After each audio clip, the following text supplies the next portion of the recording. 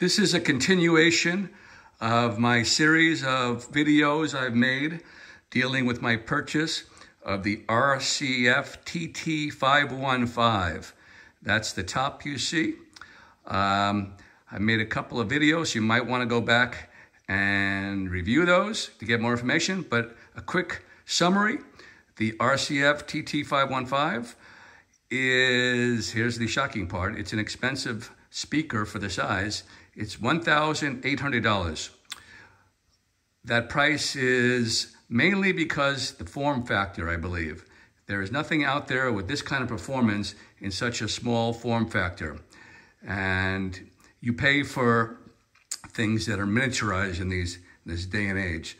I'm just thinking of my, the Apple Watch. Everything is in there. It's such a small little device. It has a calculator, it has the internet, it has flashlight, everything. So you're paying for a lot of the form factor, the size. So if you need that, this might be an option. A lot of people, I think RCF made this also for fixed installations. It's a professional type of speaker. It's in their TT line, fixed installations, maybe in restaurants, maybe in a band situation as a small fill speaker in the rear or to the sides or on the bottom of the stage, something that isn't, stands out. So it has its uses, but it's definitely not caught on with the DJ world. And I would say the main reason is its max headroom, and that is 127 dB. That's really kind of not really enough for a dance situation in a wedding. It's more of a ceremony type of speaker, and at that kind of price, I don't see a lot of DJs purchasing this. But the sound quality, if you're looking for the best sound quality out there and you're willing to pay the money, then I would have to say this is number one.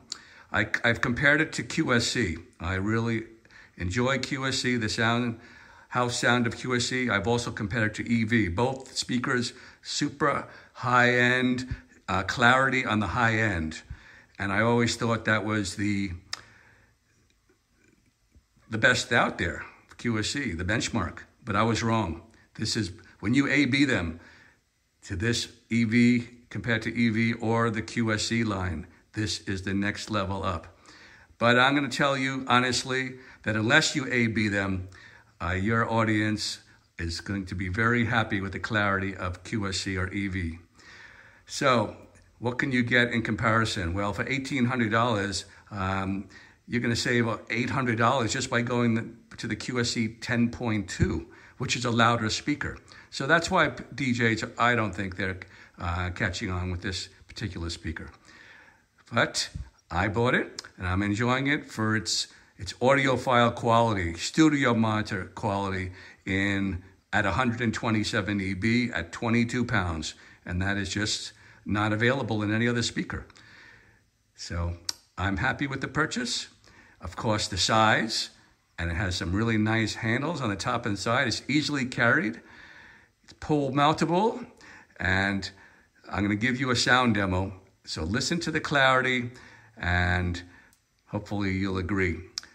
Of course, I'm not going to be doing any kind of A/B testing with the QSC. I did that in the past. So again, you need to go back and check some of those previous videos.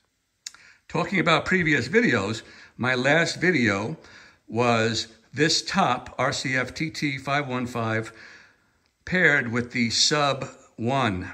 And that was an outside demo. It was very successful. It sounded incredible. But I'm going to be honest, the Sub2 did reach its limit before the TT515. It did bottom out. So in an outside situation, that's a very tough situation for a subwoofer. That's why I'm going to be demoing the next step up, and that is the mighty Sub2. Of course, you're dealing with a weight difference. The Bose Sub2 is in the 40-pound range, and this is over 50, pushing 60 pounds almost. I believe it's 56 pounds. So that's the difference, but you have a lot more headroom, and the Sub2, the spec is 129 dB. So that matches up perfectly with the top here, which is 127. You have plenty of room. So let's hear how this sounds. And again, if you want to have the more portable unit, go with the Sub1, but I would not recommend it really for outdoor gigging. Outdoor, you need the Sub2, or you need something like an 18-inch subwoofer. Speaking about alternatives, the RCF TT line 515 has a matching subwoofer, and that is called the TT515-A. It's very small, a little heavier than the Sub1 at 44 pounds. Very compact sub, dual 8-inch, 1,000 watts. And here's the amazing thing. The spec says, because I've never heard it in person, the spec says the RCF 808 goes up to 129, meaning it matches this Sub2 in a much smaller cabinet.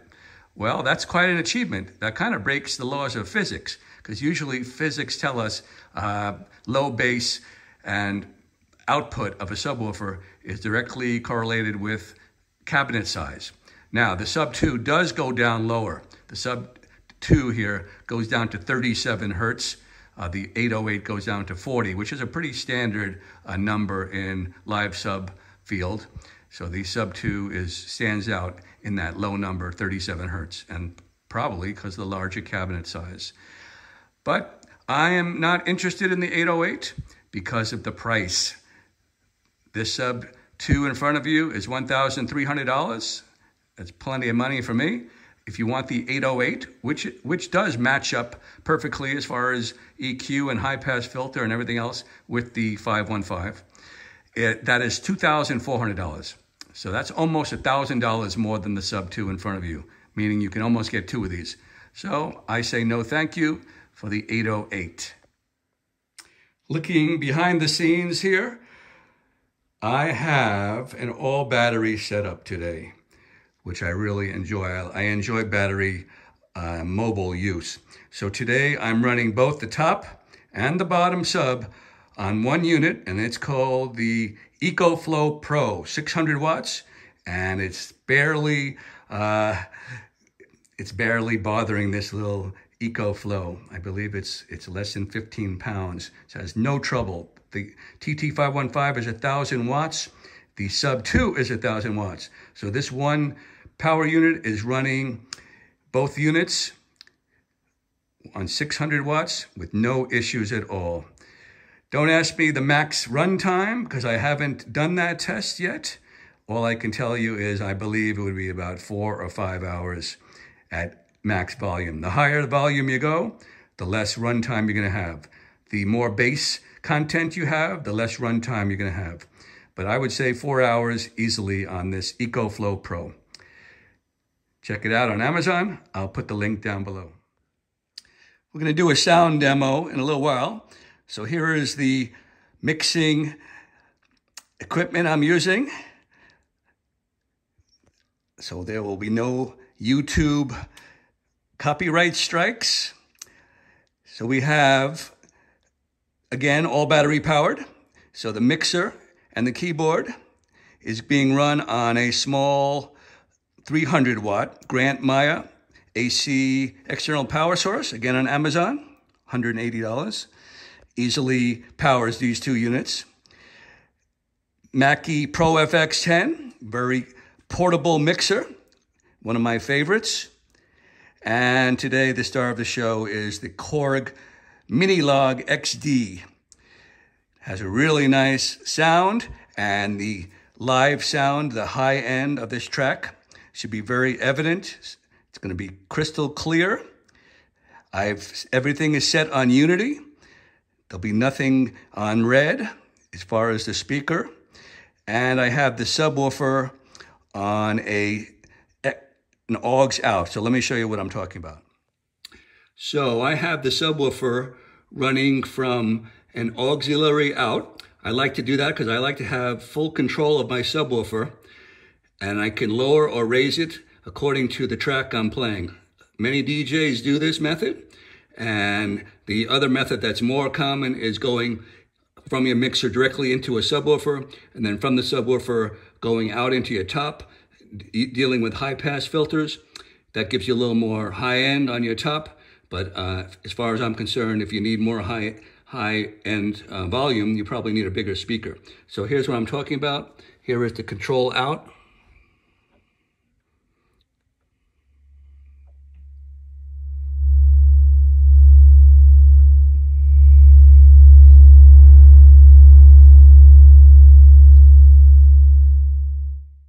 So there's your Sub2, and the Sub2 is only on 12 o'clock noon. I couldn't even get it anywhere near red. And again, for the track I'm playing, I don't need any more bass. So here we go again. I can raise the volume of the sub. I can cut the sub or mute it quickly, or I can max it out.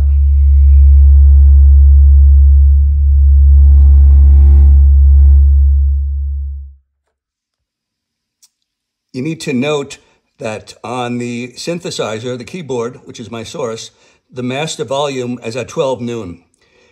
On the mixer channel of the keyboard, that is also at 12 noon.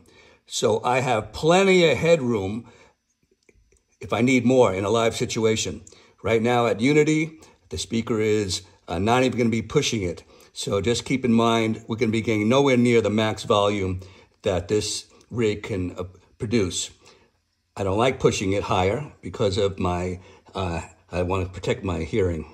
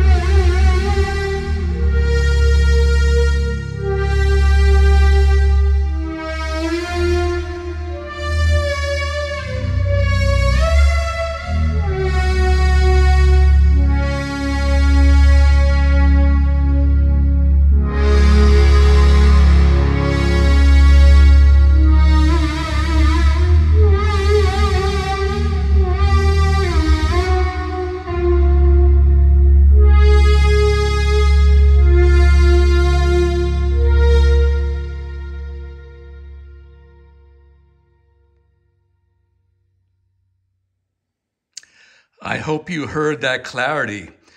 That topped out at 102 dB. And remember again, all my gains, my level, master level, channel level for the keyboard was at 12 noon. I had all kinds of extra headroom I could have called on. So this was nowhere near the max of this system.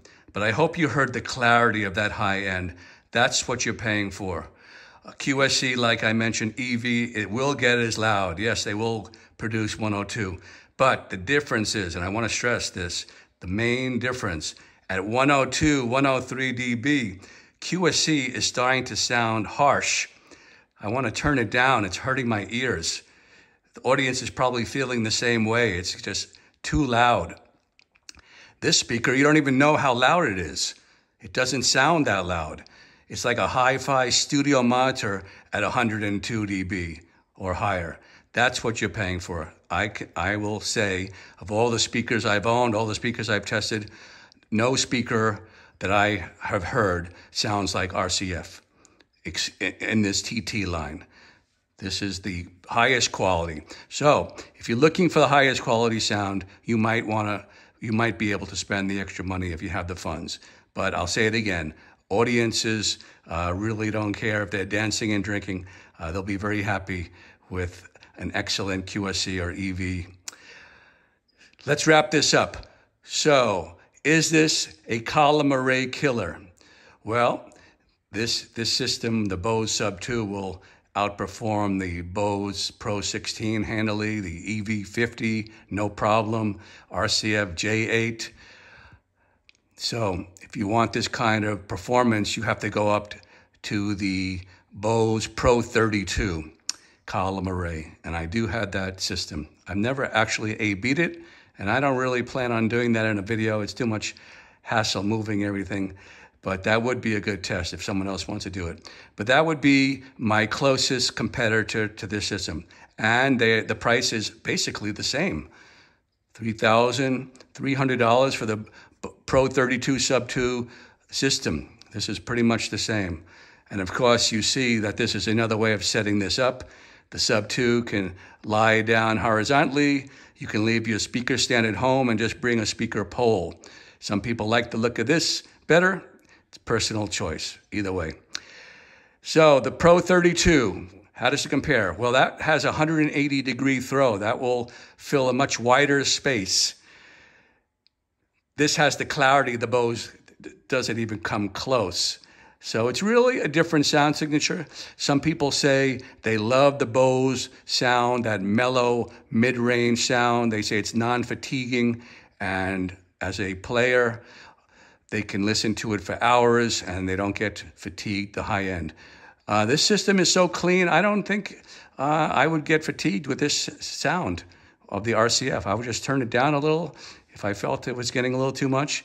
But I think both systems would be very, very comparable. It really depends on the sound signature you like. So I'm not going to say this system is a Bose Pro32 killer. No. And of course, the Bose Pro32 has Bluetooth and the mixer built in. This one, as you saw, you need a mixer. No Bluetooth, there's no EQ on the, very professional. Professionals don't use Bluetooth. So kind of a different application. I hope you enjoyed this video. Not many people are writing back that they're getting the RCF TT515, and I completely understand that the price is just astronomical. But there are a few people who, if they're willing to spend the money, it's like, you know, the person who owns the Corvette Z06, and they came into some more money, and now they're going to the next level up, which what would it be? Ferrari, right? Okay, this is Bill. I hope you enjoyed this video. This is pretty much the top of my portable PA. Anything heavier, I don't consider portable. So you're not going to see something much better than this. This or the QSC K8.2 over the Sub2. Those are my top portable systems. This was my 100th video. I started 1 year ago.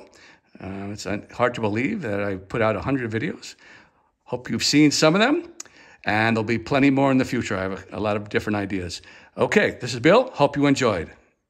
Later.